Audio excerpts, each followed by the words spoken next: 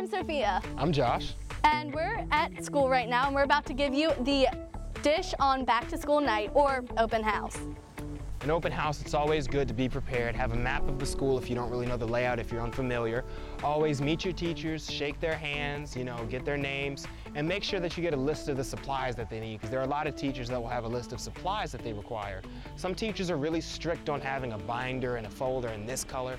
A lot of teachers aren't, so just feel what kind of teacher it is and get the supplies accordingly. Also, plan out your route and choose your locker wisely. And sometimes you may not need a locker.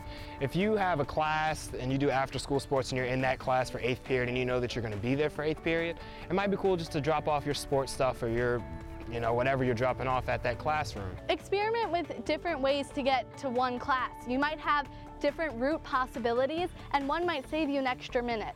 And that actually really counts. That's one extra minute to go to your locker, hang with friends. You just got to figure out the fastest route.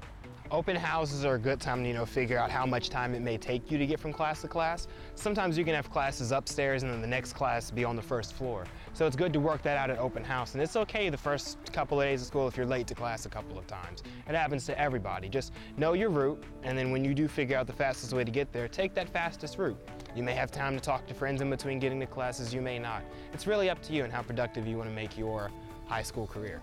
And also have a planner. Planners really change things so that you have a schedule, so that you know when things are due, when you need to get stuff done, what classes may change areas that certain day. Planners will really help, whether it's on your phone, paper and pencil, or if you just keep it in your mind, just have a set plan.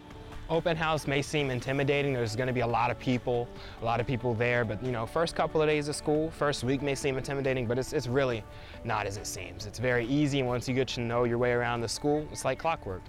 Thank you all for watching. Be sure to hit that like button and subscribe for more tips and tricks on how to be your best you.